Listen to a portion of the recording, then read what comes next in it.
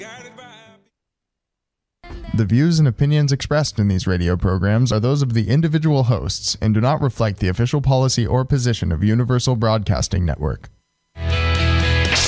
You're listening to The Dr. D Show about neuropsychology and well-being. Get the knowledge you must have to live a powerful, positive life. The Dr. D Show. Here for you.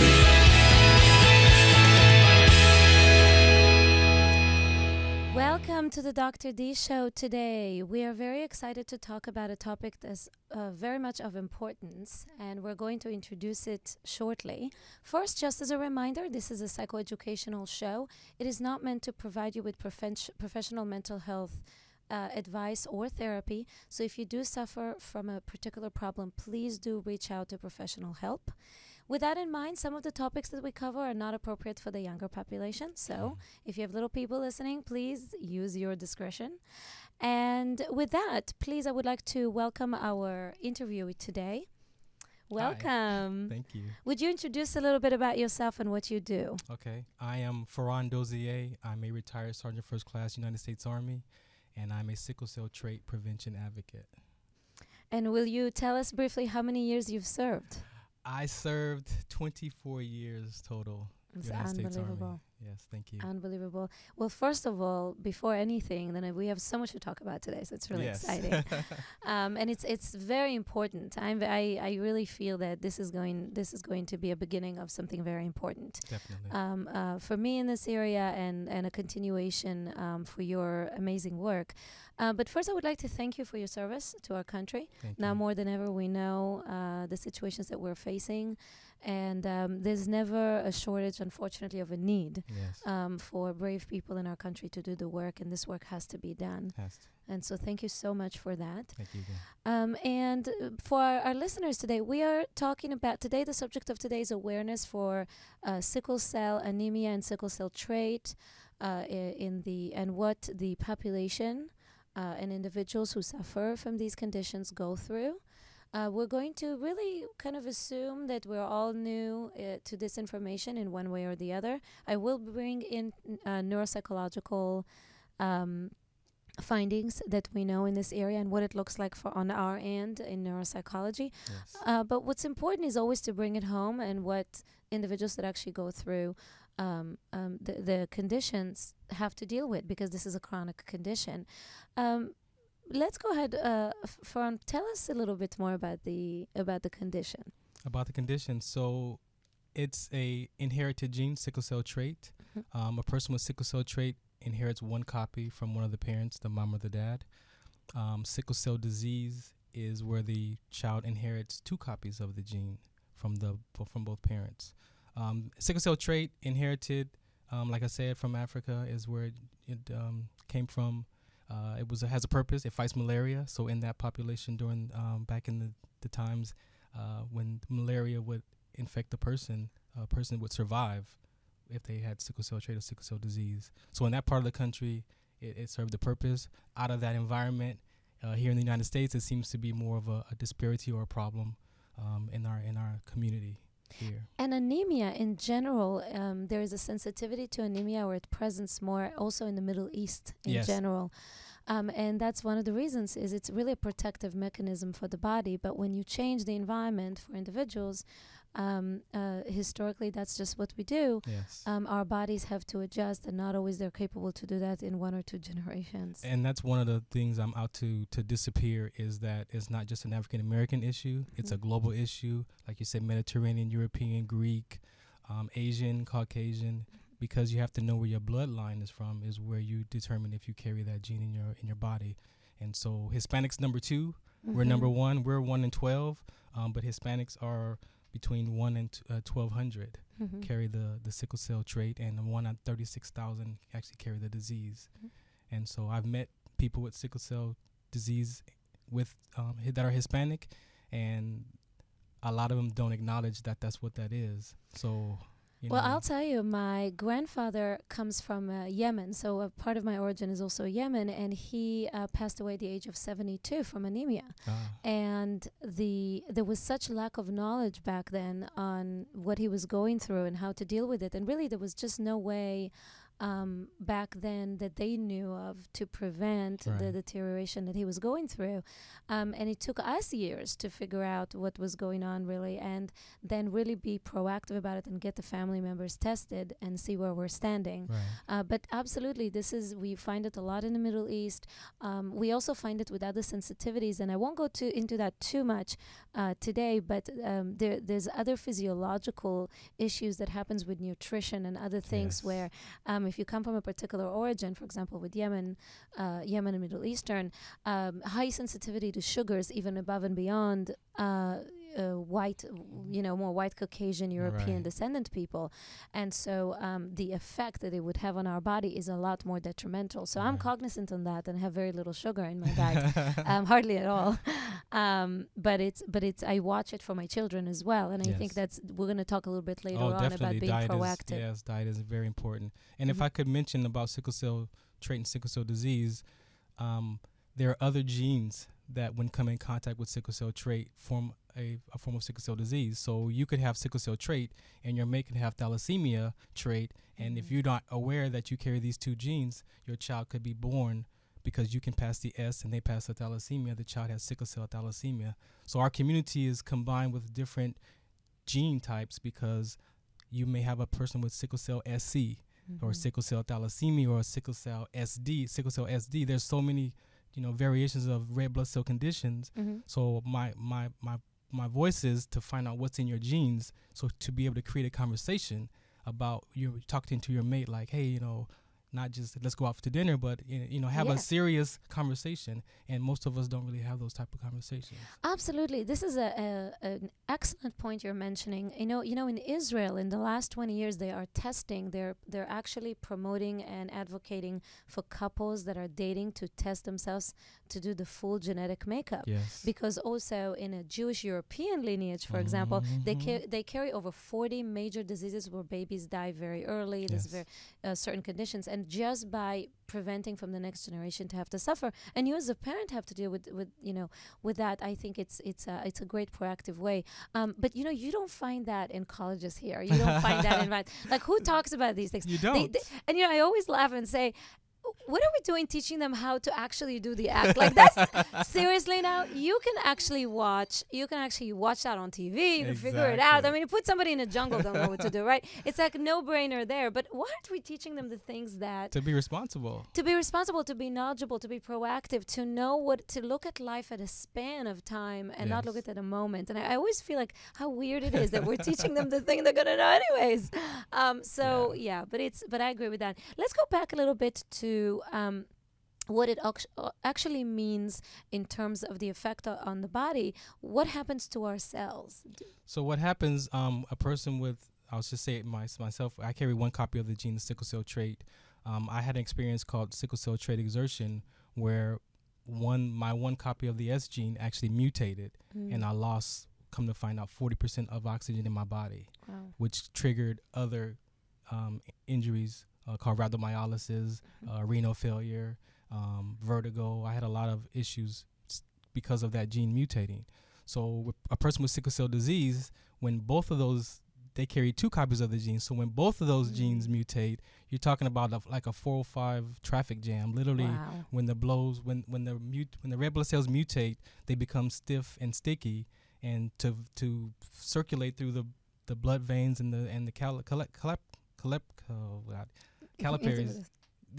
they get clogged. And so wherever they clog at is where the pain is, because there's no oxygen getting to that part of the body. So it could be the hands, the feet, the organs. It could, wherever blood flows, they can have a crisis. And, there's just so much to deal with. Yes. Okay, at the same time. Really what it does, so let's think about our body for a second. We're talking about a physiological situation where you've got pain in various areas in the body. And it could be a sudden pain. It could be something that gradually increases. And it takes a while, and it could be various amount of time before that pain goes away. So now you're dealing with pain. But let's add to that the factor that what we're really saying is that oxygen is not getting to the cells properly. At the end of the day, not only that it causes pain, but you need oxygen for the rest of your body to function. So that can ultimately create fatigue. Yes. It creates I think that's the number one symptom in people with sickle cell trait and disease is the perception of you're lazy. But actuality is that you're fatigued because of your oxygen in your body and you're tired and things like that. So you're not able to have the energy. So that's one of the issues. That fatigue can be translated in psychological assessment and particularly in neuropsychological assessment. So I will tell you that in my area, when we're testing a child or an adult who is suffering from sickle cell, or it could be other conditions that relate to loss of oxygen or a deprivation of oxygen to the cells, for example, severe apnea and so forth, that creates slowness, asthma, right, severe asthma, any condition that ultimately disrupts the necessary, the most detrimental process of oxygen getting to the cells. It can create slowing down of reaction time on psychological and cognitive testing. So let's not just think about the testing that we're doing, but definitely in those testing, there's something we call processing speed. So if your processing speed is now slower, it is affected because it takes a long time for your body to go ahead and create the reaction that's needed, or for your brain to respond to the task at hand. It's going to affect the result that you have in the testing, and it's going to affect other results that you have in academic and learning environments. And that's a point that I would like to really share with you, if nothing else today, because this is how it affects children from a very young age, and they're not able to say that to you because they're not cognizant of what it means. They don't have the words for it. They cannot describe it to you. This is just something that's happening to them as they're trying to figure it out. So it is our responsibility for teachers, for professionals, to identify not only identify these children that are struggling with that, even, by the way, if they don't show neurological problems.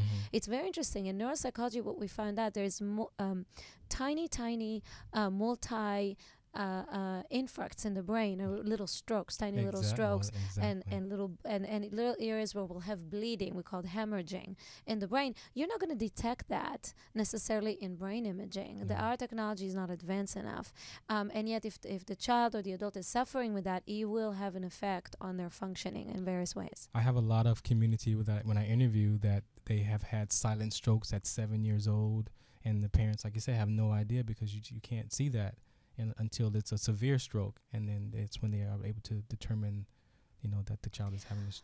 Absolutely, and it can happen not just.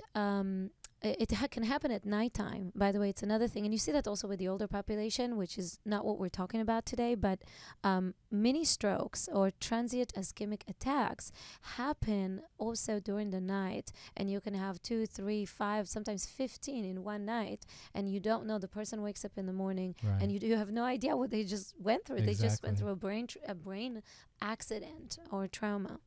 So these are the things that parents need to know and teachers need to know, and assessors, because it will affect the functioning. And if we don't touch on that, let's talk a little bit about what happens to the youth, or even before we go to youth. Let's stay with kids first and kind of like progress with time. And it's good to look at it at a span of time, because I think there's different stages. But Farron, maybe you can share with us, what are the potential implications when a child is struggling with all of these physiological impediments? What is happening?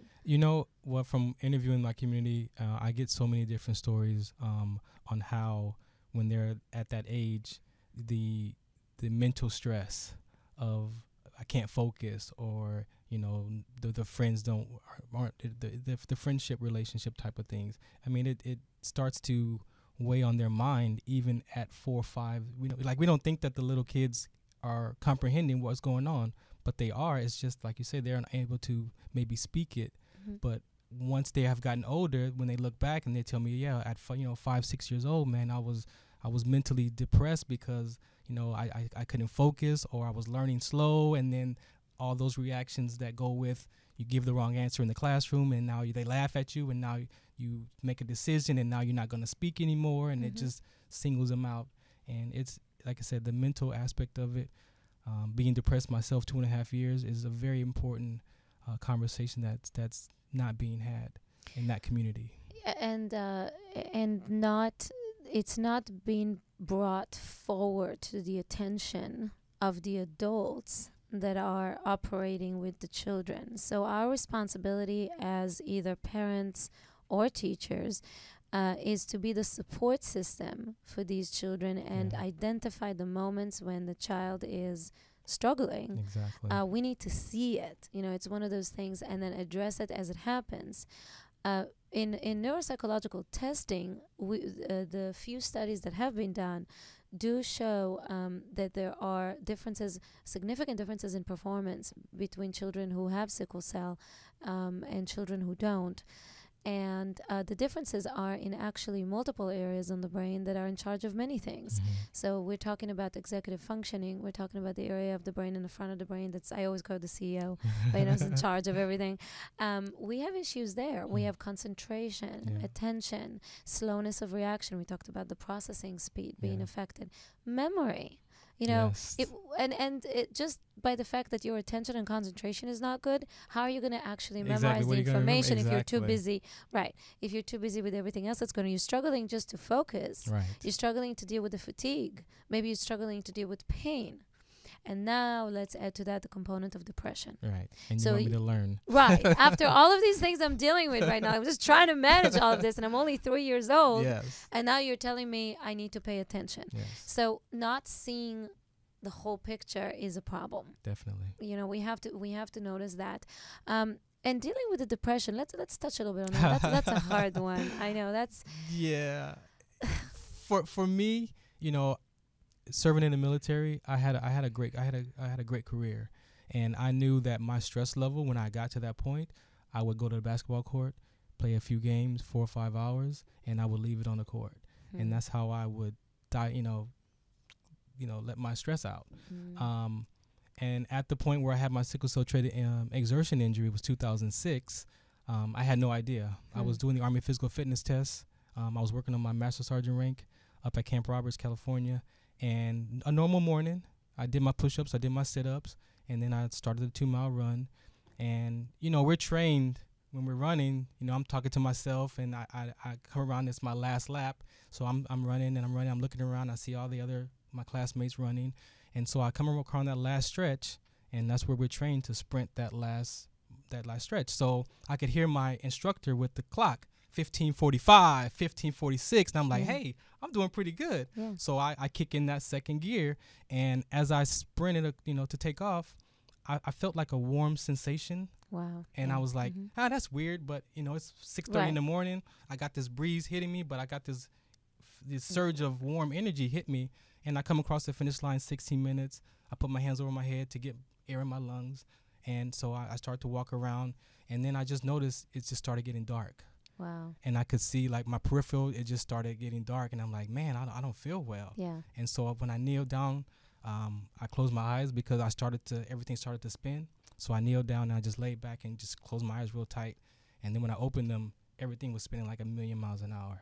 And I'm like, man, what's going on? And so they're like, are you okay? I'm like, yeah. Like, I knew where I was. Yeah. I didn't pass out, but I knew where I was. This but is I just scary experience. I couldn't open my eyes. Horrifying.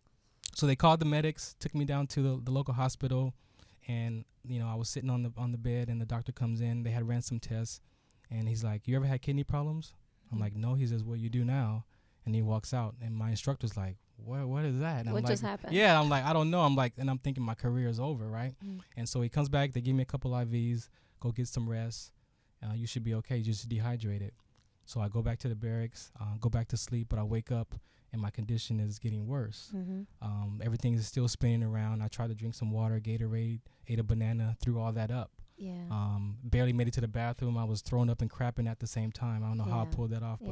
But that's severe when you have both happen at the same time. Yeah. So my classmates came back I know class was over at 4:30, so somewhere around 4:30 they came back to the barracks, and I told them I need to go back to the hospital. I'm not feeling well. Yeah. So they rushed me back, and the night doctor ended up keeping me.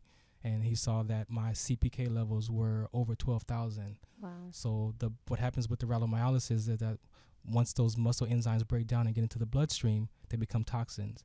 And because the kidneys can't filter all that toxins, they start to shut down. So my kidneys were failing at 50% each. Wow. And so all they knew to do was to flush me out with IVs. So I spent 4 days in the hospital. Yeah, they had to clean up your system. It's getting out of the And toxins. at this point, sickle cell trait was not even a thought of a connection. Right. Until 4 years later, when I developed a case of arthritis, and I happened to pass one of my officer friends, and he was like, "Hey, how you doing?" And I'm like, "Man, you don't even want to know." Wow. He's like, "No, tell me." So I mentioned him what I was going through. He says, "Well, you know, I have sickle cell trait. My muscles locked up on me one time from exercising too, but I have sickle cell trait, and I got to take vitamins and these things." I'm like, hold on. Sickle cell trait? He's like, "Yeah." I'm like, "Hey, I think I have that gene." And he's like, "Really?" I'm like, "Yeah." So I went back to LA Air Force Base, and I got the physical from 1999. Now, this is 2010. Wow, this is amazing. This is 2010. I go back and I get the physical from 1999, and I had a positive sickle cell trait test. So when I remembered taking that physical, they called me in a panic, and they're like, "You need to come back to the clinic." And I'm like, "Uh-oh, like, did I party too hard this weekend? Like, wait, what's going on?" So they called me back, and they set me in the chair and says, "Do you know you have sickle cell trait?" And I'm like, "No." Right, but you were young. Yeah, I was 29. You're like, "Okay, I have a trait." Yeah, you know? and I have a cousin on my dad's side that has the disease. So I'm like, well, I know I have a cousin, but I know, and that's about all I know. Sure. But they didn't give me any information. They just said, "Okay, we just want you to know." But no. But what does it mean? Yeah, right. And so like you say, I'm at the prime of my career, in one ear, out the other. I'm already playing ball, 4 or 5 hours a day, 5 days a week. So I'm just, okay, I have the trait. That's it. Sure. And so that was 2006, like I said, when I collapsed. And when 2010, when I found out what was going on with my body, and this, mind you, I was depressed from like November timeframe of 2009. So in 2010, I was literally in the spiral of my depression. So I was up at 3, 4 o'clock in the morning, wide awake, because I'm worried about my career. Like, it's over, and I like, that was my stability. That was my provide for my family. Your pride. Yeah, and my pride. Now, don't just talk about pride. You talk about pride, identity, and so all that was out of my control. And so the depression, I literally saw myself in the stages. It's like I watched it on film. I saw how, when I first saw the message come across my computer, when it said that I was pending discharge. And so when I read that, I'm like, how am I pending discharge when nobody's talked to me? Like, so I called the state surgeon's office, and she explained to me, "No, you're not pending discharge. There's a process." So she told me the process, but I had already digested what I saw on the computer. So I emailed back to the officer and told her, "Can you please change this, because I'm not pending the medical discharge?" So they changed it, but I had already bought that. Yeah, I already bought that. And we process things physically. As people, a lot of people are not aware of that. Yes. But notice what happens to your body when you get bad news, and this kind of news. And this is amazing what you're sharing with us, because part of what has happened and you were going through is really the lack of being able to get that information when you were much younger, and being able to have a different way of dealing with it. Now, in a way, you were blessed, because you had 20 something years where you didn't have all of those reactions and your body reactions, and you were able to have an amazing career. And now you're having a different kind of career, which I think is fortuitous, and it has a goal now. And so now what happened, from reading that message on the screen, every day that I went to work, I was like a zombie. I was afraid. I was nervous. When the phone rang, I jumped, because now I'm waiting for that call. And so I just watched myself disconnect from my friends. I didn't want to go watch football no more sports. I just want to be in my room. Isolated. And I wake up at like 6:30 in the morning, because that's my internal clock. But I wouldn't eat. I wouldn't get up, and it'd be 8 o'clock at night, and I haven't done anything. And I just noticed, and one of my friends like, "You know what? You better make sure you're not getting depressed." I'm like, "Depressed? Nah." I'm like, my mind is strong. But I was already in it. I was already in it. And so I felt I needed to go talk to someone. So I went to the LA Air Force Base and started talking to a mental health provider. And we would sit a couple times a week. And it just, like, I heard him, and it lasted enough for me to get back in my car and drive. But as I got back to my home or where I was going, I went back to that thought of, what am I going to do? Same reality. And then so it went right back. My story came right back. And so 2.5 years later, my provider, he went on vacation. He went on leave. And another guy, Officer Benjamin, came down as a replacement. So I went in his office, sat down. He's like, "So I read your chart, I understand we've been coming here for like 2.5 years now. So what's going on? He's like, what are you going to do when you retire? I said, well, God blessed me with a sports brand. So I'll probably just sell some T-shirts and sit on the dock of the bay, watch the tires roll away. And he was like, let me show you something. So he and his colleagues had wrote a book for college student athletes. And in the passage, it talked about sickle cell trait exertion. Wow. And so when I read it, I'm like, you know what I went through? He's like, yeah. He's like, it happens. It's becoming common.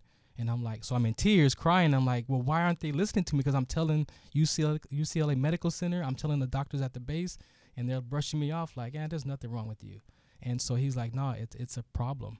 And so he's like, well, you can become an advocate for your gene. I'm like, what do you mean advocate? He's like, you can actually become a speaker and educate people about this, about your story, and then about the gene and what it causes and the conditions and all the impacts. I'm like, really? And like in the middle of that depression, like this light bulb came on, and like I knew exactly what I was gonna do. And I went home, and I would sit all night researching, creating my information, doing my research, finding that little kids had been collapsing and dying. Professional athletes. Ryan Clark played for the Pittsburgh Steelers during that time in 2007 in Denver, collapsed on the football field, lost his spleen and gallbladder due to sickle cell trait exertion. He can no longer play in Denver. So when I'm finding all this stuff, I'm looking at regular people who are active in the community, doing things, exercising, and they've collapsed, and the families had no idea. And then the college students playing football, and they're trying to get to the pros or whatever their mentality is, and they collapse on the field, and the athletic department doesn't know what's going on, and then the families don't know. And then when they do the test, sickle cell trait is a trigger, and now the child is gone. So you think those parents want a check from the school, or would they want their child back? Right. So my thing is, what's the value of life? And there's so many things around the sickle cell trait that is African American. Yeah, we own that. I'm telling the community, yes, we own it. We're number one. What are we going to do with that? Who are we going to be about that? And these diseases and these gene conditions don't define us. Yeah. That we can have life. And these are fathers and mothers and children, and we have to be proactive. There's no other way. You have to be proactive. You have to be aware. You have to know. You have to know, and I, you talked about the light bulb, but I think we all have these moments. We all have to have them. Yes. And I'm glad that we all. I believe in. Some people can call it karma. You can call it spirituality. You can call it God. Whatever Purpose works for you. But we are messengers to each other. Yes. We always are, and we touch people's lives, and that person that came to you and gave you the information and opened that door for you to have, now we're closing one door, but we're going to open another. And we go through stages in life. And what has happened to you, and that you survived through that, and you're taking that strength, that military strength, the discipline, the passion. And there is a lot of that. I work with veterans every day. I know how it is. Yes. And that beautiful passion, you take it now and you're bringing it to a purpose that is changing people's lives. Yes. And every day. And I think this, we got to hold on to it, because they're going to be hard days. Yes. They're going to be hard days. It's when he told me that, like I said, I went home, I did my research. My sister was in college. She helped me put my story together with some powerful words, so I did my story, but also I started doing more research. And that's, social media, then was pretty big, Facebook. And so I found some sickle cell support groups.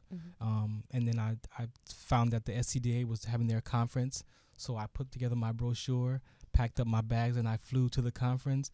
And people were like, who are you? Who are you? And I'm talking about sickle cell trait exertion, my sickle cell trait. And that's more of a disease organization. So, I kind of felt out of place, to be honest, because, in this conversation, as I'm discovering, sickle cell trait had a one little piece of paragraph. Make sure you don't mate with another person with the trait. Sure. And there's a little disclosure that they usually live a normal life. And the word to me usually means that there's something else that could be possible.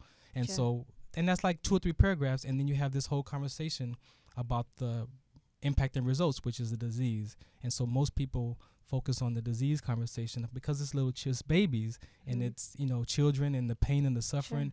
And for me as a prevention advocate, I catch a lot of heat because I focus on the trait, but I also am able to talk about the disease because it is one of the results of having sickle cell trait if you mate with a person. So I kind of keep the conversation a little separate from the disease. Send the heat my way. Yeah, I'm gonna. But I can take it though. I take it though because but I think what I do. I'm just gonna say, there's room and place for everything, and we should not fight over the population, right, exactly. Because and it is we're kind of joking about it, but it's a take-home point. We need to work together. Yes. There is time to treat the people that have the disease. There is time. Really, the trait relates to the disease. You want not only to prevent people with the trait mating, but here's a fact of life. They're going to. Some of them are not going to know they have the trait. Yes. Not everybody has the money, the knowledge, the access to get genetic testing, and people fall in love, and young people, our brain is not fully developed at that time. We may just do it, whatever it is. Even if it doesn't get to the disease, but it gets to the trait. It gets to the fact that somebody can go through the exertion. They can go through that thing where they run a certain kind of life, and then suddenly a detrimental effect on their life comes around. We need to deal with that. Even after I start to discover and meet people with the trait that would talk about, I've had pains in my arms and legs, and I remember 5 years old. Now I'm gonna go back to 75 to date myself. My left arm would ache as a child, and my grandmother would hold me over the sink and run warm water over it, and that's the only thing that would calm that pain, that sensation. I call it a sensation. And so they took me to the doctor. They told my grandparents, it's just growing pains. He's 5. He's just growing pains. I lived my entire life with that sensation, but I just became a part of me. Sure. And so I can remember, it's like a sensation. It's not like it's sleep. It's like weakness and tingling. Yeah, at the same time. And it's like I wish I was a black Ken doll that I could take my arm off and put on the shelf. Is how bad it hurts. And so realizing that I have the sickle cell trait gene and the impacts and the results of the pain, it may not be like a person with the disease, but when I relate to them and we talk, it's that same kind of sensation. So, there's, like I said, the people with sickle cell trait, we have to understand that we do carry one copy of the gene, and we know what 2 copies do, but what is this one copy of gene doing to our bodies, which is causing some, secondary complications. And in a way you touched about, what happens from childhood to lifetime. When we look at that span of time, we need to think about what kind of changes or things a person needs to incorporate in their life in order to make those type of symptoms less severe. Do you want to touch about that? Yes. Discovering, now looking back and doing research, how important diet is, how important the sugars, even I discovered that having sickle cell trait or sickle cell disease, eating starches, and how starches actually deplete the proteins and the oxygen from the bloodstream. I mean, so if to know about how it impacts our daily lives, we don't look at that long term. We look at, I'm gonna get some McDonald's and because it's quick, but not really looking where that. I say now, eating to your gene type, because if that gene is from Africa, like I said, what do they eat over there? We're not eating those foods here. We're eating. I'm black, but I'm eating Mexican food, or I'm eating lasagna or things like that. Fast food. You mentioned fast food, right? So it could be that the food that I'm eating is not providing the minerals and the nutrients that my body needs, especially having a gene condition. Mm-hmm. I need more water than the average person. I need more nutrients and minerals than the average person. And if you don't know that, your diet is gonna deplete those things. And the effort that you're making are going to have limited effect. Mm-hmm. So with my patients and people that I see, I always take them to a checkup, to a nutritional checkup. Yes. And then the next thing we do is we review what they're eating. And we take a look. And then there's the part where they're not honest and they want to impress you. And then there's the part where they're actually, okay, fine, I'll tell you what. I eat burritos. Really last night I had this and that and Carl's Jr. Right. And you go, okay, all right, let's make make sense out of it. But it is true, because if you think about your food, it is the fuel for your body. Yes. It is what your body is made of. It is what's going to make it or break it. And people who have sensitivities, like I have a sensitivity for sugar, Right. even above and beyond, everyone is suffering from a sugar problem. Exactly. And it's not good for anyone. And by the way, the sugar, hate to destroy it for all of you there, but it is the catalyst for cancer, tumors. It exacerbates medical conditions that you have. Whatever it is you have, sugar is going to make it worse. It lives on sugar. Exactly. Okay. So, but even if you know, people like, for example, in my family, from my origin, we have sensitivity to sugar that's even extra. If I eat sugar, I'll start feeling weakness Wow. in my arms, in my legs. I will feel this type of fatigue. And you don't have to even have a trait, and my genetics does have a particular Middle Eastern path to it. So Right. I am cognizant of that in my diet. We have to teach that to young generation, to people of the young generation, and start teaching them to enjoy healthy foods. Yes. See, your taste will change. When you start changing your eating habits, your taste buds change. And you will start noticing, let's say if you ate clean for a few weeks, really clean, low salt and low sugar, and a diet that's homemade, not processed food, and you start trying to eat now restaurant food Yeah. or processed, many of us will tell the Yes. difference. Yeah, of course. You know, you'll start getting thirsty. You need to drink a lot. Why do you need to drink a lot? It's got a lot of stuff in it. It's not good for you. I was going to use a bad word, but it is. You know, you need. It's a ton of. Remember that what preserves the food is salt and sugar. All the MSGs, the man-made products that the body does not, like you say, it doesn't digest, and some of it feeds off of it. Mm-hmm. So you're figuring if you're eating the McDonald's and the Carl Jr., not to bash, but that stuff is not breaking down in your stomach. Correct. And that's where all this disease starts to happen, colon cancer and all Mhm. this, because it's not being digested.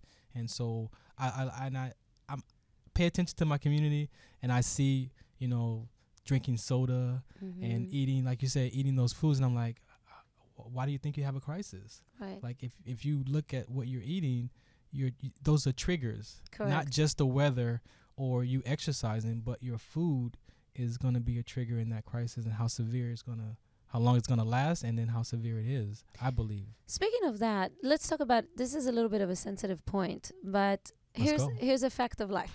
That's right. Let's go for it. I go for those points. Because that's at the end of the day, that's what's important.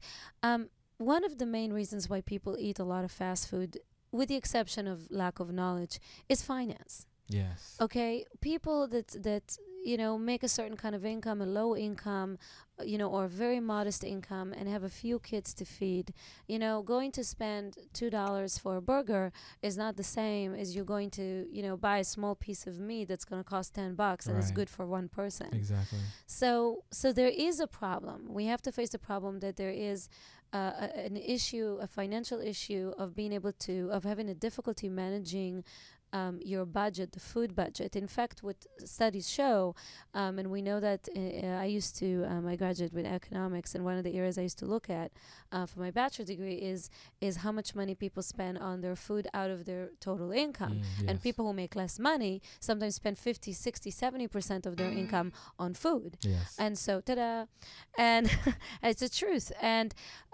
so when you think about that, how likely is a person, even if you got them motivated and you got them this and that, how likely are they to actually go and buy the healthy foods? If you know, hearing you say that, I still believe that it's a mindset.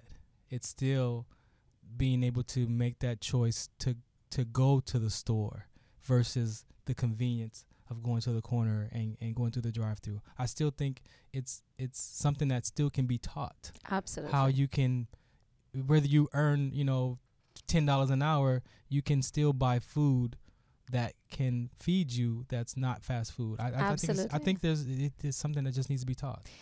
Absolutely. In fact, that's one thing that I work with people on in my own profession. But I'll tell you, even when people say to me, well, could it be real? Could you actually do it? And I say, you know what? When I was in my educational program, when I was earning my PhD, I had 3 babies during that time in 5 years. Wow. We lived at my parents-in-law's house at the bottom floor. It was like boot camp. You want to talk about, seriously, with the 3 kids, and they're hungry all the time. Anyone who has little kids knows they're hungry all the time. And, you know, I had to make a decision, and I could not feed them garbage because I knew too much about this. I could not give them bad food. So we started making a plan, and it's absolutely what you were saying, that it's a mindset, it's a decision, and it's an issue of making it an organized thing for your family. Exactly. Every Sunday or every Saturday, whichever day it is you choose, you're going to go once a week and you're going to buy all the foods, and here's the no excuses with the money. Places like Trader Joe's selling. I know a lot of families that live on the Trader Joe's food, and I'm giving them free advertisement. right. All right, Trader Joe's. Come and sponsor us. Seriously, we need it. No, but it's true, because they sell organic food at a lower cost. You can go to all the markets that are local markets and have those events and make it an experience for your kid. Yes. Like, okay, going to watch all these movies with all these blobs and whatever. I don't even know the names of these movies. Don't say But them. my kids laugh. They just say, you call it blobs, Mom, and I say, because they're blobs. Yeah. But I say we take them to the movies, and that's great, and we take them to other things, to games, and that's great. But this is a thing you can make as a family experience. Yes. You could take them with you. You can start teaching them how to cook too. They can do it with you in the kitchen. Like, I get my kids to cut the fruits and vegetables, and even though it looks kind of funky, it's fun. And you make it an experience. And then what they see, here's what we know in psychology, what they see and what's available is what they're going to eat. Exactly. And here's more. What they see and what's available, they're going to eat when they're older.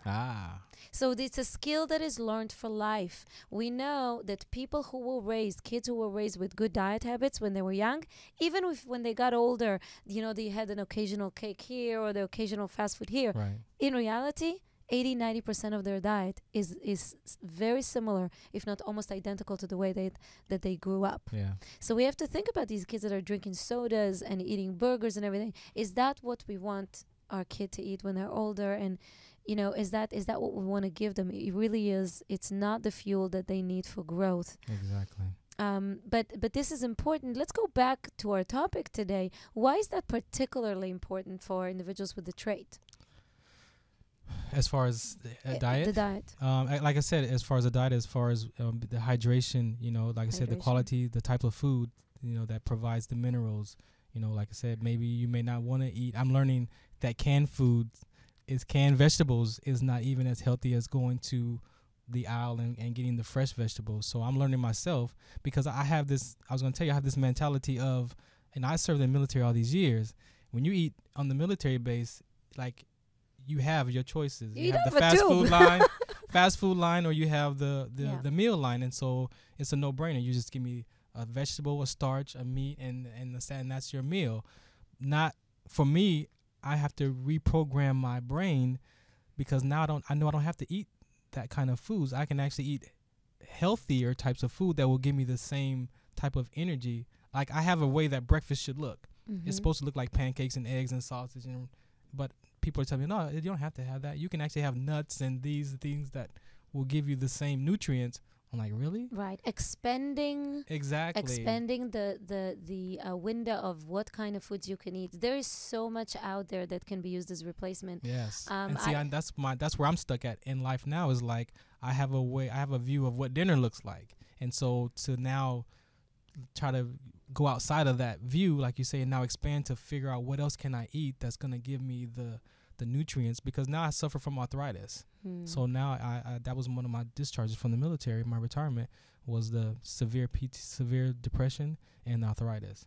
And so now, my joints hurt, and now I know I need to eat foods that are not going to give me inflammation. Correct. Things like that. So I have to reprogram my whole entire point of view of my diet. It's interesting you're saying that, because there's various situations in life and things you go through with the ages, but particularly now that you're hitting a certain point in time and you talk about inflammation, there are things somebody can do. Like, for example, pineapples are anti-inflammatory. Mm-hmm. You can start incorporating, there's either the pineapple itself as it's fresh, which is always best, but if you really suffer from inflammation, you can look into, and with your physician's permission, powder. There is concentrated pineapple powder that is wow. just like an anti-inflammatory.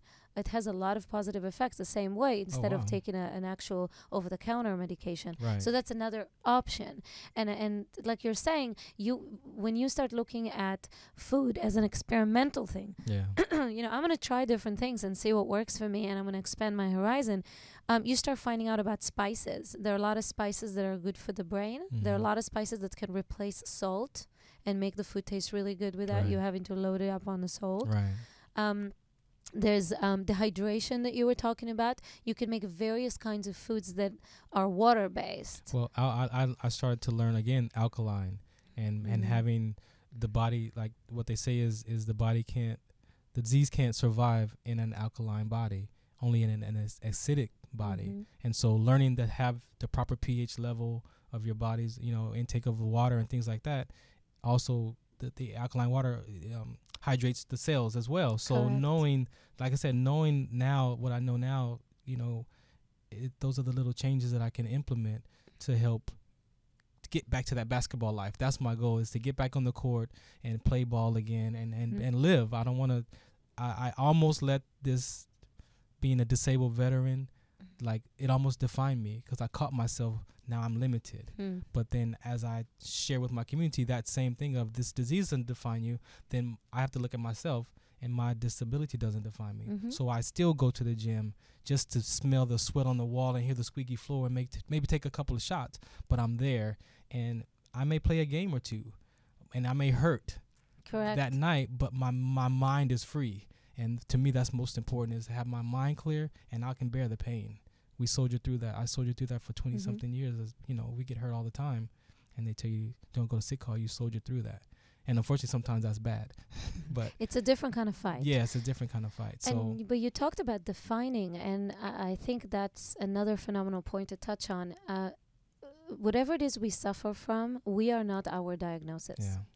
We cannot define ourselves by our diagnosis. And one of the important things is to see beyond. Okay, so we suffer from depression or even severe depression, or we have a particular disease, but what else is about us? Exactly. Okay, so that's something that we have. It's something that we're struggling with. It's something we are working on. But there's so much other things about us and about what we want our life to look like. Shouts out to my man Herms. He has sickle cell disease, lives in Florida, and he posted after the fact that he had attempted to take his life. He was tired of living with the disease. And when I saw his post, I immediately was like, hey, call me. And so I talked to him, and he and I talked, and it was great to hear how he survived that suicide, but yet he saw that I survived this for a reason. Like, God didn't let me go. Like, there's something to this. And now he wants to help talk about mental stability, mental toughness, living with sickle cell. And so I encourage him, to this day to find your voice. And what he told me was, when he was in the psychiatric ward, that he was talking to people there, and he and sharing the conversation. And he, what are your hobbies? And so he started to talk with people about hobbies. And so that's one of the things that you mentioned. What else do you like to do? You have the disease, yes, that's a reality. But then what are your passions? What do you like to do? Some of us with our spiritual background, we discover what our purpose is. And maybe that, what I share with my community is, when I interview them, is, what do you want the world to know about sickle cell? And you have them think about that, then maybe that's your voice. Because in the military, you have privates all the way up to the commander, and every person has a role. They have a job skill, they have a voice, they have what they're trained to do. And so mobilizing the community is one of my things I want to accomplish. And by doing that, in sickle cell, there's awareness, there's prevention, and then there's education. All three topics are very different levels of topics. And so I ask people, what do you want the world to know? Because that could be your voice, and then we can have you expand on that and Correct. How your life experience relates to that topic. And now we can see, where do you fit in this war on sickle cell? Because that's what I'm creating, a war on sickle cell. And so once they discover that, then they discover, hey, well, I like to make T-shirts, or I'm an engineer or a graphics designer. Then you could actually support your awareness, like they told me, with your graphics. So now you can go on, get accounts, maybe create websites for people, share who you are, and now that becomes an income versus sitting at home like my life is over and what am I going to do, which is how I was. So having those conversations that the disease doesn't define you, that your disabilities don't define you, and then discovering your voice and what you're living with can shift your whole thought process. And then now you're living with this disease or disorder or condition, but you're also making a difference at the same time, and you're doing your hobby. I never thought I'd be on the radio, and it's just it started with a sports show, and when I saw that everything shifted to my awareness, then that's where I saw, well, this platform can be used to share stories. Absolutely. And it just I'm Blog Talk for 4 years, and I made time for the awareness incorporated with the sports, and to this day I still do that show. And this is you're talking about passion, but even in my field, okay, I'm the first neuropsychologist ever to go on radio. That's deep. And do this. And I in a way, even though we have all this knowledge and we have all this work, I also didn't know how it's going to fly. But I had that passion, like you're saying. You have a passion, you have a hobby, you have a dream. You take all of that and you take your talent and resources and you march with it. And there's nothing more powerful than the passion and the want of a human being. Yes. And everything else, you can endure a lot of other things when you work for the cause of a betterment of people. And the most beautiful things happen when many people get together. So you were talking about different people taking a talent. Yes. And that's the part where we keep ourselves humble and we say, okay, I can't do everything. Exactly. I'm not best at everything, but there's so many other talented people out there that can contribute, that can be a part of and our you build movement. A team, and you build a team, and everybody Absolutely. has their, everybody, when I create my team around me, nobody's stepping on the other person's toes, because every person's story is unique to them and they have their own talent. So when I create my high school tour, I speak about the trait. I have a person with the disease. I have a music person that lives with sickle cell that sings and plays guitar. So we bring those together, and now you have this movement, and you're sharing your story, and you're living, and you're thriving, and it's not about survival. And your background is very important to me, because how my depression shifted was I took an education called Landmark Education, and they study the brain. And so I don't know how much time I have, but real quick, how my life shifted was, in that class there was a story about the vicious circle, and having the reality of what happened, and then the story that the mind creates, and then collapsing those two worlds, and now your story becomes your reality. And in that moment of my chair, when I looked at my life and discovered, where did I make up a story about my life? Well, it was back in my career when I said my life was over. Correct. And when I saw that and discovered that all they told me was that my career, I was pending a medical discharge. It didn't mean, I made it mean my life was over. Correct. And so when I bought all that, I bought all the negative off the shelf. Right. And when I separated those two and saw the reality of what they said and what I chose to make it mean, I can make it mean whatever I want. Exactly. So I replaced that negative conversation with my advocacy work. So now my life is not over. Actually, I've dedicated my life to this other cause called sickle cell trait awareness. This is incredible, and you're really depicting one of the topics I always talk in my show is about really harnessing the energy that you have inside you and move from closing one chapter and opening another. And that transitioning is very important. And we know about veterans in general, there's major issues of transitioning. Of course. And I see it almost with every single one of the combat veterans I work with. And even on our world professionally, that's one of the things we work on is always, and we do one of the things I like to do is visualization with people, and I have them look inside and they see that one door closing, but immediately as that door closing, they need to see another open. Out the window. They gotta see that, and they gotta walk through that door. I want them to walk through that door because they need to see there's a whole new chapter to your life. And you look with respect and dignity about the life that you've just concluded, the type of experience you had, and then you look with desire and excitement for that new chapter. And it's ageless. It is an ageless experience. I absolutely do not want people to define that by their age, by their condition, by their cultural background. No, we are all ageless. Like you say, for veterans like myself, it was the identity. Correct. When I made my sergeant rank, I was Sergeant Farron Dozier, and I was proud. And then I became a staff sergeant. Then I became a sergeant first class. So even in civilian clothes, I introduced myself. I'm Sergeant First Class Farron Dozier. Like, that was my identity. That was me. And when that was being taken away, now who am I?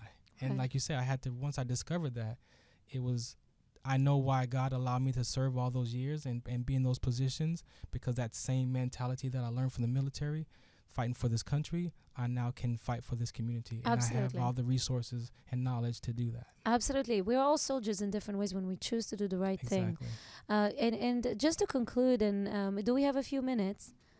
Okay, great. Thank you so much. It goes by so fast. It's been a great hour, and this so much more of this needs to be done. But I do want to say about just one more take-home point for any of you listeners who have family members, and particularly children and teenagers who are suffering from sickle cell trait or the disease, or even another condition that they're going through. It doesn't have to be that, but it could be depression. It could be a different kind of issue. Please do focus on, in addition to everything else that you're doing, focus on giving them hobbies. Focus on giving them something that doesn't relate to the disorder. And I'm telling you that from experience, is that when you're just focusing on treating the problem, but you're not giving something else, you're not giving a future, you're not giving something that the person can just purely enjoy, then you're not giving them something to look forward to. And they need to get occupied in something. They need to get occupied in something that they're proud of, not just occupation because it keeps them for 2 hours busy, but to give them something they connect to emotionally. If it didn't work out with sports, try something else. Try music. Didn't do music, do art. Experiment with your kid and see what's going to click, because every brain is different, and if something is going to click for your kid, and that thing may actually save their life. Exactly. And make their life the mental a different toughness. experience. Mental toughness is where, I'm a, like I said, prevention advocate for sickle cell trait, but I understand that it's the mental state is the first part. And if you can get that mind right, then the body will get in line. Yep. And not everybody's spiritual, so that's why there's so many different life skills programs out there. And so you have to, some of us are born with the mental toughness, but some of us, you have to be taught that, and that's something you have to teach. Correct, and it's a topic of resilience. Yes. Well, this has been wonderful. I want to thank you so much for coming on the you. show today. This was phenomenal. Yay! Thank you. And we're going to fight. Oh, yes. We're going to keep fighting. This is just the start. This is just the start, and we're always going to continue and fight for the betterment of people. And, we all have low days and low moments. So if your loved one is going through a hard time, you pick them up. They'll pick you up when you're feeling low, and you're going to pick them up when they feel low. And that should be the agreement. And from my sickle cell community, for the parents and the friends of people with sickle cell or patients, you got to be able to listen to that person, pay attention to them, because you will see the signs of the withdrawal and things like that. So just pay attention to what's going on around you and those people that you care about. Yeah, and just be there for them when they're going through that. It might take some time, so people need the time to figure out, the most important thing is not to dismiss someone's emotions, not to just say, okay, get over it or whatever, or just be irritated near them. Just let them go through the process they have to go through, and that's the best way for them to reach where they need to reach. If you do have any more questions, where can you be reached? I use my cell phone, 323-215-5384, and my website is wdconsct.org, and all my information is there about sickle cell trait, sickle cell disease, sickle cell exertion. And if you want to reach out to me, if you're having a hard time finding the information, or you want to get in contact with Farron Dozier, please do email me, drdgains@gmail.com. Find me on Facebook, The Dr. D Show. Please support us and support the causes that we are working on. Thank you. Thank you so much for being on the show today. This was phenomenal. May you have a beautiful and wonderful week. Thank you. Now that you've found UBN Radio and discovered our quality talk shows, it's time to spread the word to friends, family, and the universe. 24 hours of music and talk. Radio without limits. That's why people keep coming back for more. That's UBN Radio.